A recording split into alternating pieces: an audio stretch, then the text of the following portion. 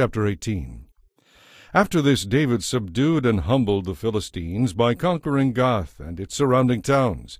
David also conquered the land of Moab, and the Moabites became David's subjects and brought him tribute money. Then David destroyed the forces of King Hadadezer of Zobah as far as Hamath, when Hadadezer marched out to strengthen his control along the Euphrates River. David captured 1,000 chariots, 7,000 charioteers, and 20,000 foot soldiers.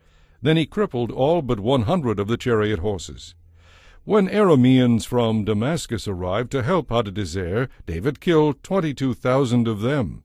Then he placed several army garrisons in Damascus, the Aramean capital, and the Arameans became David's subjects and brought him tribute money.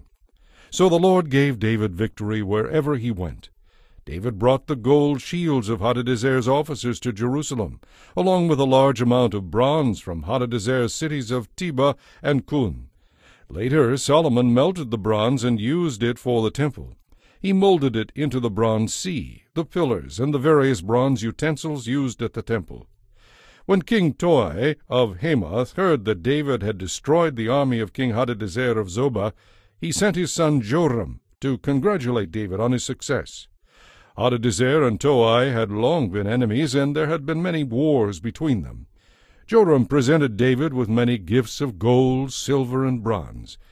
King David dedicated all these gifts to the Lord, along with the silver and gold he had taken from the other nations he had subdued, Edom, Moab, Ammon, Philistia, and Amalek. Abishai, son of Zeruiah, destroyed 18,000 Edomites in the valley of Salt. He placed army garrisons throughout Edom, and all the Edomites became David's subjects. This was another example of how the Lord made David victorious wherever he went. David reigned over all Israel and was fair to everyone. Joab, son of Zeruiah, was commander of the army. Jehoshaphat, son of Ahilud, was the royal historian. Zadok, son of Ahitub, and Ahimelech, son of Abiathar, were the priests. Seraiah was the court secretary.